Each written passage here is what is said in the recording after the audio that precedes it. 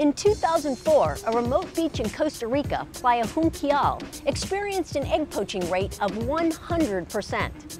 It was a critical nesting site for endangered leatherback sea turtles, and this beach captured the attention of scientists and conservationists seeking its protection.